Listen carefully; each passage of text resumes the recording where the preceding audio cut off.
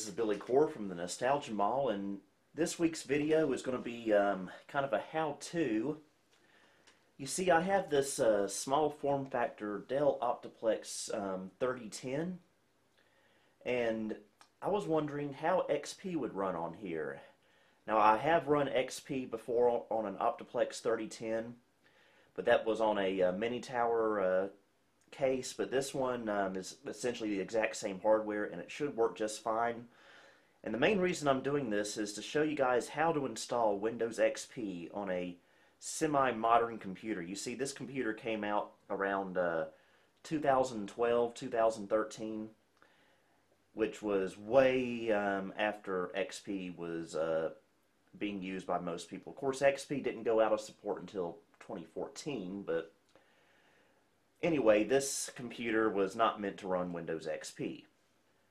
And the reason I'm doing this is because you may be wanting to tinker with Windows XP, play some Windows XP era games, but you just can't afford a computer of the authentic era, because even Core 2 Duo systems are starting to go up in price a little bit. But computers like these, the Sandy Bridge and Ivy Bridge Socket 1155 Intel systems, they're readily available. In fact, I got this at Goodwill a couple of months ago for only $20. It just needed a RAM and a hard drive, and it works great.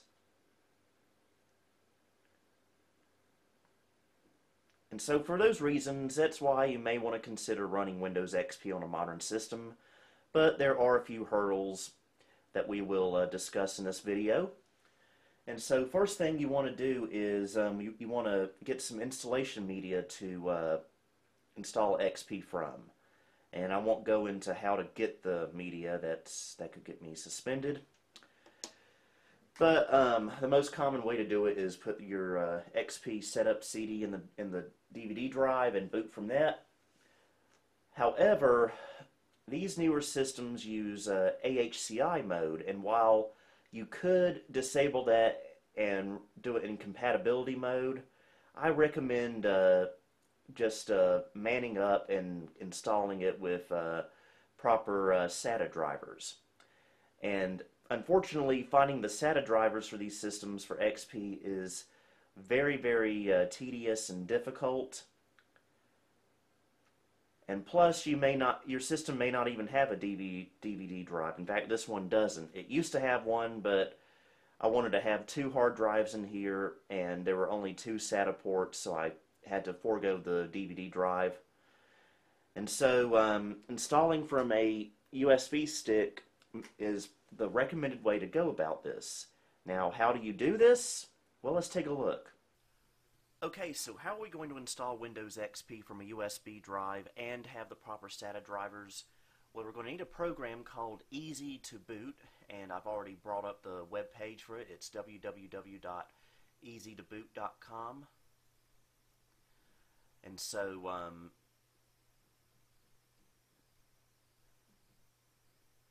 what we want to do is download this. So what exactly it does is you can put multiple ISOs of different operating systems, different versions of Windows, Linux, even utilities like Hiren's Boot CD, and you can boot from all of those ISOs from one USB drive.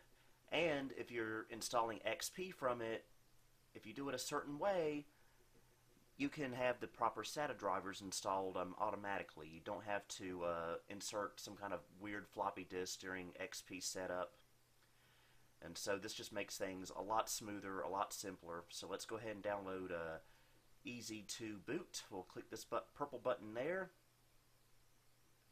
And we're going to scroll down here and find the link that says Easy to Boot dpms.exe, which includes 32-bit Windows XP drivers, and that's where we're going to get our SATA drivers from. So we're going to go ahead and click this right here, and it takes us to another page. And okay, so you want to click the second link right here with the DPMS, and this is for Windows 8 or 10, and we'll go ahead and save it. and we will run it. And if you're running Windows 10, you might get this little message that says Windows protected your PC, yada yada yada. You want to click more info and tell it to run it anyway. Trust me, it's safe. And it's going to extract the files to the desktop, so we'll go ahead and do that.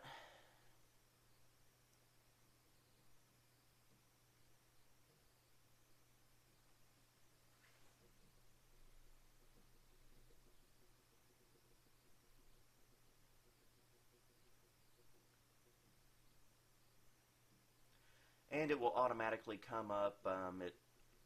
It's complaining that there are no drive letters to be found, because that's just because I don't have a flash drive plugged in at the moment.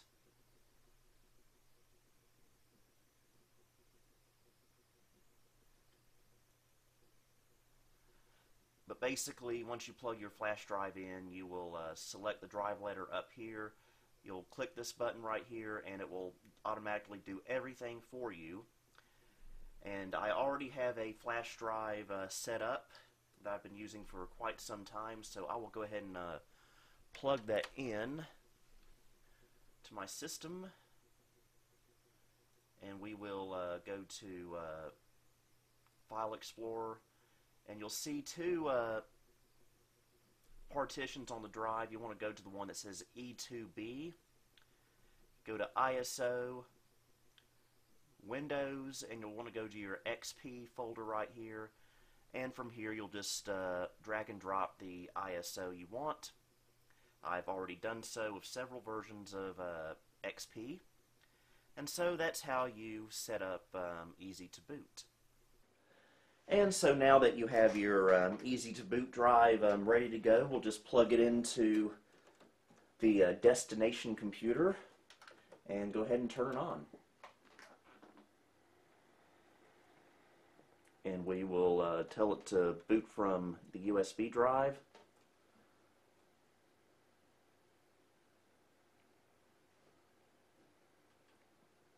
And so we will select that,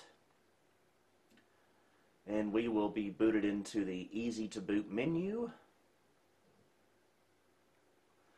And we want to go down to Windows Install menu. This is option 5. And we will do Install XP Step 1. And we will choose the ISO. You may only have one ISO on there, so go with that. For this particular system, I'm going to go with number 5, which is Windows XP Professional with the unofficial Service Pack 4 slipstreamed into the ISO. And this is where it's going to detect the SATA driver,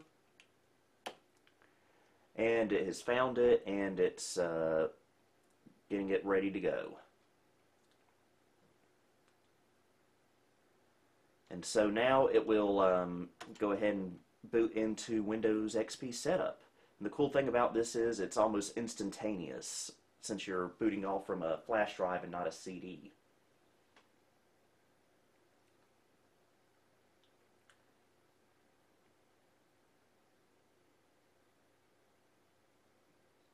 Now normally this is where you would have a blue screen of death if you were installing an AHCI mode, but because we have the proper SATA driver, we do not have to worry about that. And so here we are at our partition menu. We'll just go about it normally. I have Linux installed on here at the moment, but we're going to wipe that out for now. And because I have a hard drive in here already with files, it's going to try to install. It's going to pick that up as the C drive. That is very, very nasty in my opinion. I recommend installing Windows XP or any version of Windows on drive C. It just makes things a lot tidier. But this is only going to be a temporary install, so you know, we'll just man up and do it this way. So go ahead and partition it. It's going to install to drive F against my wishes.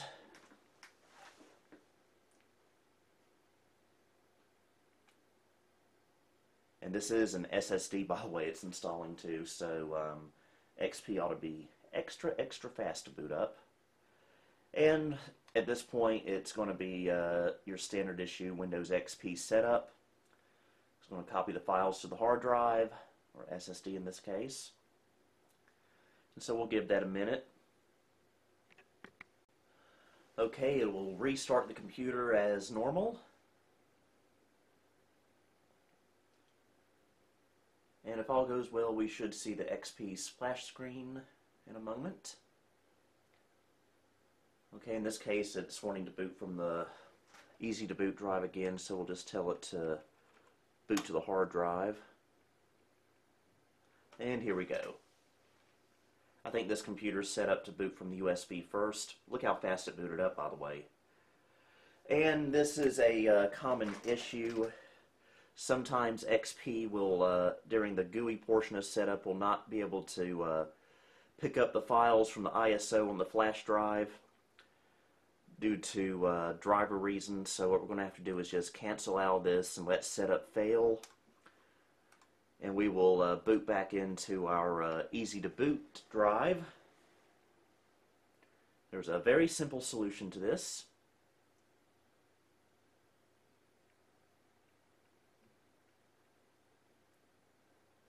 And so we will let this load back in.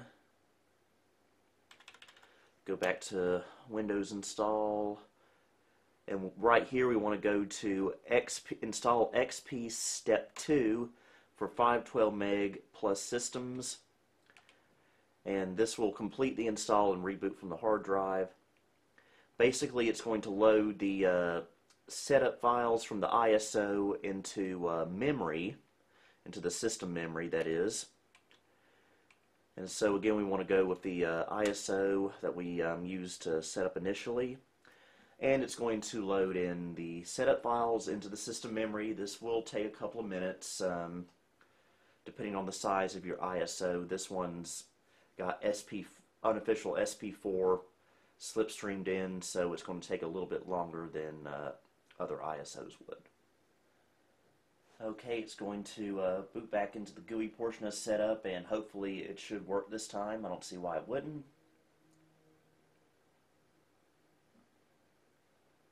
And here we go, no error message. It's going to proceed as normal.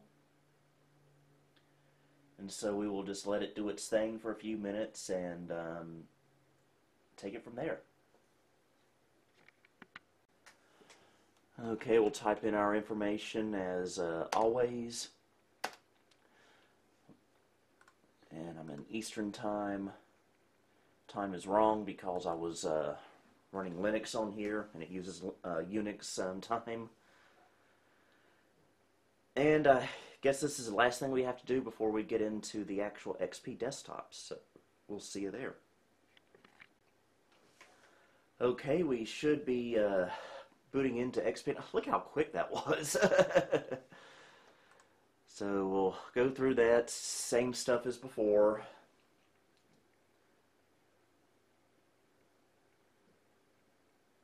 There's our cool little XP animation. We'll just breeze through this. Type in a name there. The keyboard will work. There we go.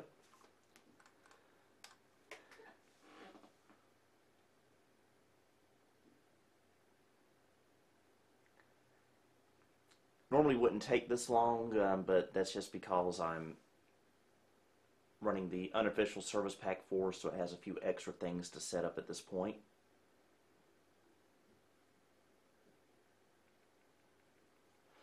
Okay, as soon as we get to the desktop, this command prompt window will come up and ask if you want to remove the Fira disk driver. You want to select yes, because if you don't, it could result in a blue screen of death, which we do not want to have. And so now that Windows XP is installed, we're going to have to get some drivers going on here. And as you know, it's probably going to be very, very difficult to find XP drivers for such a new system. Well, this is where Snappy Driver Installer comes in handy. what it does is it scans through your computer, finds all the drivers, and it, by some kind of magic, I don't know how it does this, it's able to find almost every driver available for your system, even if you're running an antiquated OS like Windows XP. This thing is a miracle worker. And so you want to go to sdi-tool.org, and we're going to click this link right here. And there are two versions you can choose from. You get SDI Full, which has every single driver available, but it's also 20 gigabytes in size, which I am going to be using, but for you guys, I recommend going with SDI Lite. It will, it should have the network drivers already in there, so all you have to do is install the network drivers. Once you have it downloaded to your XP system, it'll install the network drivers, and then it will go out and download all the drivers it needs. And so we'll go ahead and click this to download. It'll be in a zip file, so we'll save it there. Let it download. It's a little bit sluggish at times here. That's just my computer. And so you can just go ahead and extract that to a folder and copy it over to your XP system and launch it, which we will do right now. Okay, let's copy Snappy Driver over to the little XP box here. First, it's got to install the drivers for the flash drive. Okay, so let's head over here, and by the way, you can see this is where Windows is installed, Drive F. Very nasty. Don't like it, but it's okay for the sake of the video, since it's only going to be on here temporarily. Where did I put it? Oh, yeah. Again, I have the version that has all the drivers already on here, all 21.2 gigabytes worth. And we'll tell it to unblock, and looky here. It's picked out just about everything, even down to our USB 3.0 expansion card that's in here. And so we'll select all this chipset stuff. We'll select the network card, the sound card, the HDMI audio, video, USB 3.0, and the rest of the chipset.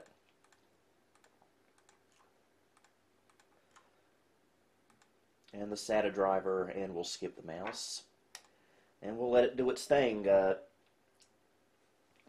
On the Lite version, it'll have to manually download the drivers, but in this case, drivers are already here, and we can already see right there it's trying to connect to the internet,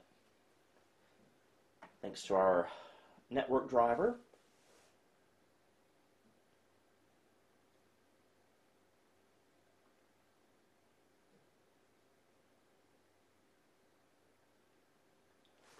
Installing the video card.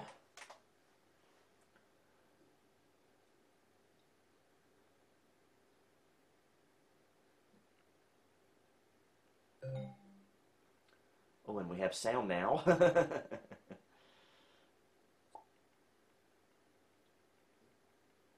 And if that comes up, just ignore it.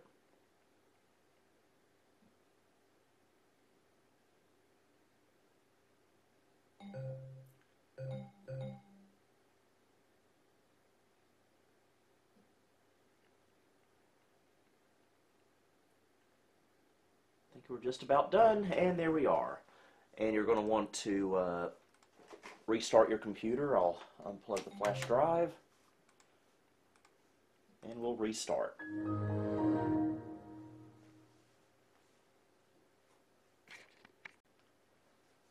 Let's see how fast XP boots up.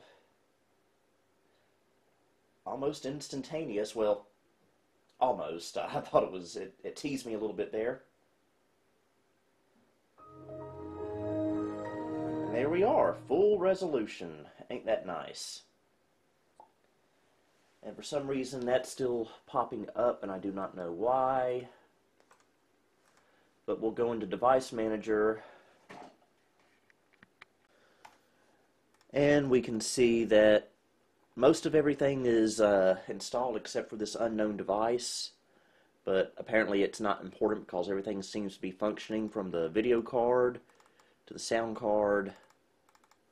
Yes, this is a quad-core system, Core i5. This is way overkill for Windows XP.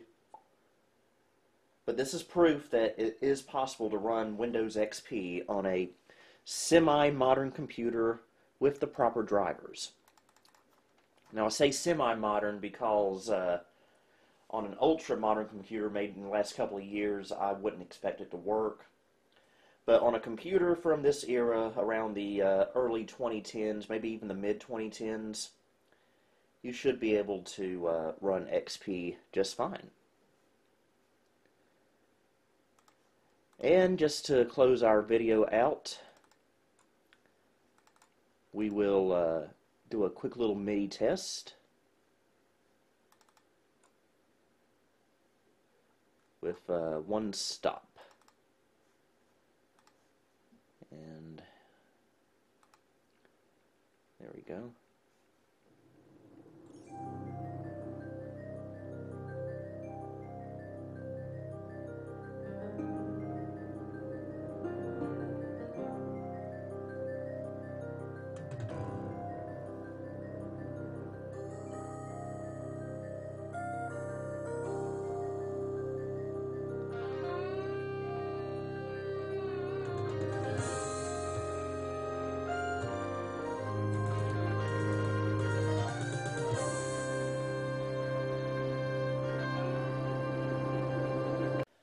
And that will just about do it for this video. I hope you found this video informative and helpful.